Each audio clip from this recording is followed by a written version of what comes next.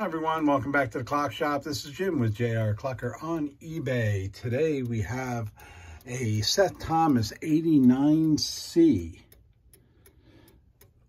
It has brand new springs, new bushings. It's been totally overhauled. And by the pictures I'm going to show you here in a second, you'll understand how far this clock movement has come back. It had been soldered on, it had soldered bushings, crazy. I don't know how why they did it that way or how they did it that way, but anyway, it's running great now. It's been totally overhauled, and it will be up on eBay shortly.